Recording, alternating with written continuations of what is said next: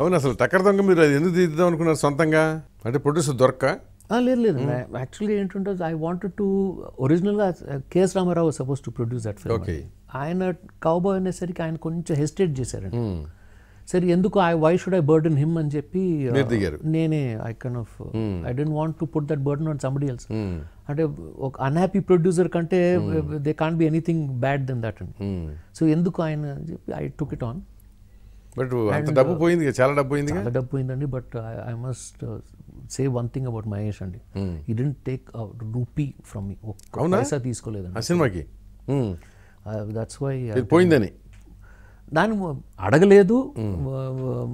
Cinema పోయిన తర్వాత కూడా నేను 2-3 సార్లు ఎత్తితే నీకన్నా పిచ్చి పట్టినా అన్నాడు. That's one thing which is why it's a good thing, very good. Who does that అండి? అవును, అదొకటి ఇవాళ రేపు పాత రోజుల్లో చేసేవాళ్ళంట. ఎక్కడో సమ్వేర్ వాళ్ళ ఫాదరు ఐ థింక్ ప్రాబబ్లీ. తమాషా ఏంటంటే అప్పుడు మహేష్, దట్స్ వై ఈ సచ్ అ క్లోజ్ ఫ్రెండ్ అండి. అప్పుడు కూడా before the start of the film also, I you sure Jayant it's gonna be a costly film అని మహేష్ చెప్పాడు. ఓకే, కృష్ణ గారు సో నైస్ ఆఫ్ హిమ్ అండి. ఆయన నన్ను పిలిచి ఆయన తిట్టాడు నన్ను, కౌబాయ్ సినిమా ఏంటి, it's gonna be very expensive, మంచి లవ్ స్టోరీ చేసి నువ్వు ప్రొడ్యూసర్ అంటున్నావు, ఒక మంచి లవ్ స్టోరీ చేస్తే నీకు డబ్బు ఉంది, నీకు డబ్బు మిగులుతుంది అని ఇద్దరు, కృష్ణ గారు మహేష్.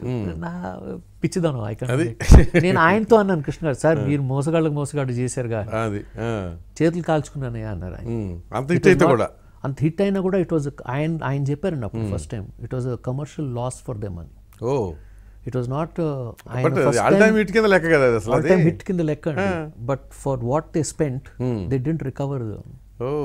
అప్పుడు ఇంకో ఇది చెప్పారండి, చిన్న విషయం, నేను షాక్ అయ్యాను. నేను అడిగాను ఎంత అయింది సార్ ఆ సినిమాకి, 7 lakhs అంట సార్ ఆ సినిమా.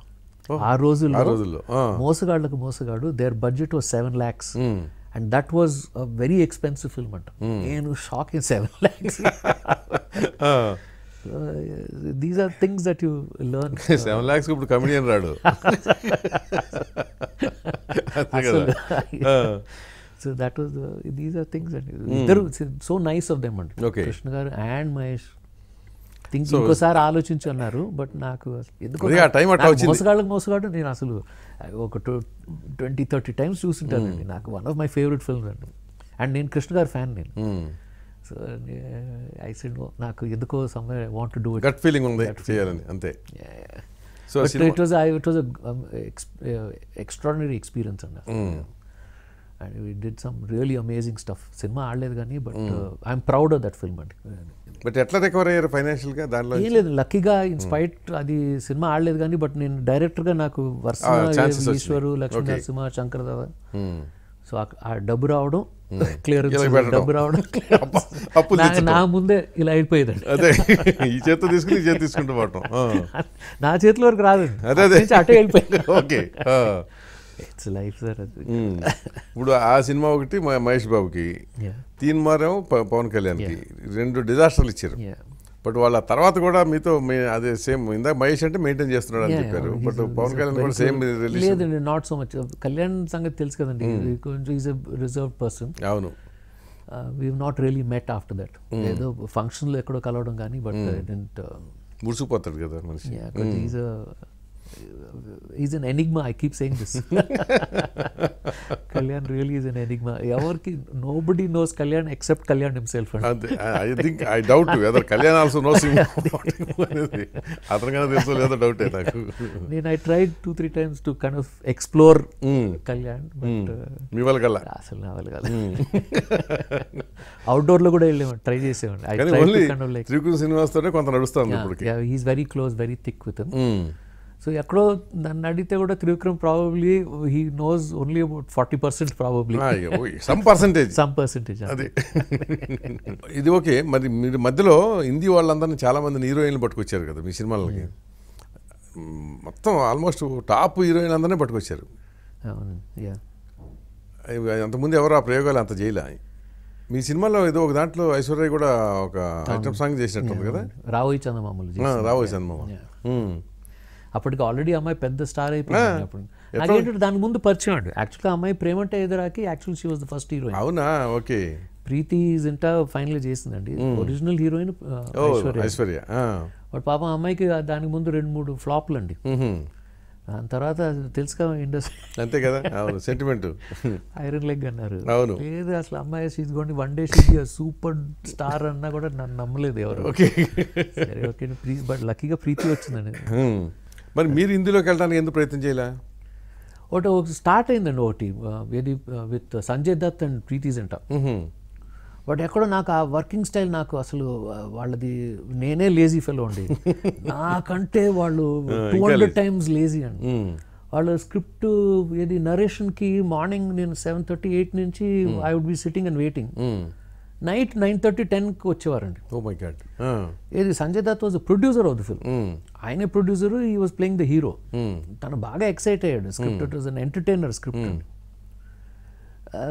ఎక్కడో సమ్వేర్ ఆ వర్కింగ్ స్టైల్ నాకు నచ్చలేదండి. It was just two laid back. అసలు నాకే అసలు సో ఐ డ్రాప్డ్ నా 10 days before the first schedule నేను చేతులు ఎత్తేసాను. వాళ్ళు అసలు ఇట్స్ వెరీ డిఫరెంట్. నేను నైట్ అవుట్లు చేస్తానండి, బట్ వాళ్ళు extreme night out. Next day మార్నింగే అసలు వాళ్ళు మార్నింగ్ ఇంటికి వెళ్ళి సాయంత్రం లెగుస్తారు. I just could adjust to that అండి. సో అది దాని తర్వాత నేను ఐ డెంట్ 2-3 ఆఫర్స్ వచ్చాయండి, but I dent follow up అండి. అనిల్ కపూర్ది ఒకటి, ఇది బోనీ కపూర్ ప్రొడ్యూసర్గా. బట్ ఐ ఎక్కడో సమ్వేర్ ఇప్పుడు నౌ థింగ్స్ హవ్ చేంజ్. ఇప్పుడు వర్కింగ్ స్టైల్ వాళ్ళది మారిందండి. ఓకే, సో చూద్దామండి. There is something now in discussion. Let's see. Okay, ఉందా ఛాన్స్ తెలుగులో? ఇప్పుడు తెలుగులో ఇంకేం అనుకోలేదండి. ఇప్పుడు యాజ్ ఇట్ ఇస్ ఈ మరి ఇంత పెద్ద హీరోలతో చేసి సడన్ గా గంటా శ్రీనివాసరావు కొడుకుని ఇంట్రడ్యూస్ చేసే పరిస్థితికి అదెందుకు ఆలోచించారు? అంటే అది కూడా ఇందాకంటే హ్యాపీ గో లక్కీ. ఒక రోజు నాకు అన్ని ఏదో ఒక రోజు డోర్ బెల్ అంతే, నేను కాలింగ్ బెల్. అలాగే జవహర్ రెడ్డి కెమెరామ్యాన్ రవిని తీసుకొచ్చాడు. చూస్తే సంథింగ్ అబౌట్ దట్ బాయ్. అప్పుడు చెప్పాడు జవహర్, మినిస్టర్ గంటా శ్రీనివాసరావు వాళ్ళ అబ్బాయి, he wants to get into movies అని. ఎందుకు అతను చూడగానే నాకు I felt like doing a film with him అంటే. అరే ఇతనితో కథ చెప్పచ్చు అని ఇందాక అన్నాను కదండి, నేను I now want to tell stories అండి. ఇతనితో కథ చెప్పచ్చు అన్న ఫీలింగ్ వచ్చింది. That's when I agreed and that's how this project happened. ఏంటి ఆ సినిమా పేరు ఏం పెట్టారు? జయదేవ్. జయదేవ్ అండి. ఈ మంత్ రిలీజ్ సార్. ఇప్పుడు నిన్నే సెన్సర్ అయింది. సో మంచి డేట్ కోసం చూసి విల్ రిలీజ్ ద ఫిల్మ్. బాగా వచ్చిందండి, I'm very happy with it. నేను సేతుపతి అని ఒక తమిళ సినిమా చూసాను, నాకు బాగా నచ్చిందండి. ఎసెన్స్ తీసుకున్నాను, మార్చేసి పర్చు బ్రదర్స్ని కూర్చోబెట్టి చేంజ్ ఇట్ అరౌండ్ అండ్ మార్చారు. It's not a remake and rights కొన్నామండి. Because I don't want to remake గానీ మొత్తం చేంజ్ చేసి టోల్గా మార్చేసామండి. బట్ సోల్ అదే అండి. నాకు బాగా నచ్చింది ఏంటంటే అందులో ఇట్స్ సెల్ఫ్లెస్ పోలీస్ ఆఫీసర్ అండి. ఏ పోలీస్, చాలా పోలీస్ కథలు వచ్చాయి, ఏ కథ తీసుకున్నా, పోలీస్ స్టోరీ తీసుకున్నా కూడా ఎక్కడో సమ్వేర్ పర్సనల్ స్టోరీ అయ్యేదండి. అంకుశం కానీ, కర్తవ్యం చిరంజీవి గారు చేశారు, బాలయ్య బాబు చేశారు చాలా సినిమాలు. ఎక్కడో సమ్వేర్ తన ఫ్యామిలీ ఎఫెక్ట్ అవ్వడం అనేది వస్తుందండి. ఇది అసలు అది లేకుండా it is another police officer వాళ్ళ ఫ్యామిలీ ఎఫెక్ట్ అయితే ఇతను సెల్ఫ్లెస్గా how he solves there problem and takes up there cause and fights for them. ఇతనికి విలన్కి ఎక్కడ పర్సనల్ లేదండి. అన్యాయం జరిగింది, my duty is to kind of bring justice. అది నాకు బాగా నచ్చింది. ఇది కథగా నాకు. So I now told a story అండి. I'm happy with the film. జనాలు చెప్పాలి, అంతే కదా, ఏ సినిమా అయినా అంతే కదా. ఎంత బాగా తీసినా ఒక్కోసారి కొన్నిసార్లు ఏదో సమ్వేర్ ఎక్కడో మిస్ అవుతాయి. బట్ నేను ఎక్కడో సమ్వేర్ నేను కనెక్ట్ అయ్యానండి. Okay, so I'm hoping the people will also connect with that. మీరు కనెక్ట్ అయ్యి పీపుల్ కనెక్ట్ కాని సినిమాలు ఏమైనా ఉన్నాయి మీరు తీసినాయి? లేదండి, నాకు ఎందుకో సమ్వేర్ నేను రైటర్ని కాదు కదండి. So somewhere that's an advantage for me. Okay, ఎక్కడో somewhere in the process of making the film అని నాకు యాంటిసిపేషన్ వచ్చేస్తుంది. ఓకే, నాకు every time I had a flop except for టక్కరి దొంగ. ఎందుకంటే నేను బాగా డీప్గా వెళ్ళిపోయాను కాబట్టి దాంట్లో నేను I could not judge the chance లేకుండా పోయిందండి. ఎందుకంటే బాగా లోతుకి వెళ్ళిపోయామండి ఆ సినిమాకి.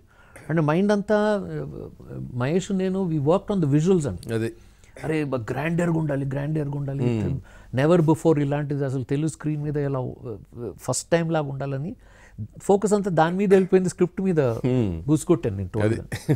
బట్ మిగతా సినిమాలు wherever I had a flop నాకు ముందే చిన్న తెలిసేదండి. Advantage of not being a writer. తీన్ మార్ ఏ దశలో అట్లా అనిపించింది మీకు? ఎక్కడో సమ్వేర్ మనం ఇందాక అన్నాను కదండి, కళ్యాణ్తో సిట్టింగ్ అప్పుడే ఏది మనం అరే ఎంగేజ్మెంట్ కాదు పెళ్లి చేసేయాలి అమ్మాయికి, ఎక్కడో అరే ఇది చిన్న అర్థమైపోయింది, ఎక్కడో మేబీ అక్సెప్ట్ చేస్తారా లేదా ఆ డౌట్ రాగానే సార్ మనకి as a creative person, as a director you ఏదో పడింది seed. So you know somewhere it's kind of. అంతే కదా, you are also one among audience కదా. అంతే కదండి, వాళ్ళకి ఏ డౌట్స్ వస్తే మనకు కూడా ఆ డౌట్ వచ్చింది అనుకోండి, వాటికి సొల్యూషన్ కన్విన్సింగ్ ఆన్సర్ ఉంటేనేమో. సమ్ రియలీ తీన్ మార్క్ అంటే ఇంకా డిజాస్టర్స్ ఉన్నాయి సార్. బాలేబాబుది అల్లరి పిడుగు, అది స్క్రిప్ట్ స్టేజ్ లోనే అసలు అర్థమైంది నాకు. అండ్ మేకింగ్ స్టేజ్లో ఇంకా ఇట్ బికేమ్. కంటిన్యూ చేశారు అది అంటే ఒకసారి కమిట్ అయితే I try to correct it అండి స్క్రిప్ట్తో కూర్చుని మళ్ళీ, but somehow it didn't fall in to place అండి. ఎంత తరుణ్తో ఒక సినిమా చేసండి సఖ్య నాతో రా అని, అది కూడా wrong script for the wrong person. It actually it's a good script అండి, but Tarun was the wrong choice for that film. So ఇలా తెలిసిపోతుంది sir before the release of the film. No, I don't hide from that. నేను all my failures is my fault. It's I don't blame anybody else because I took the wrong decision.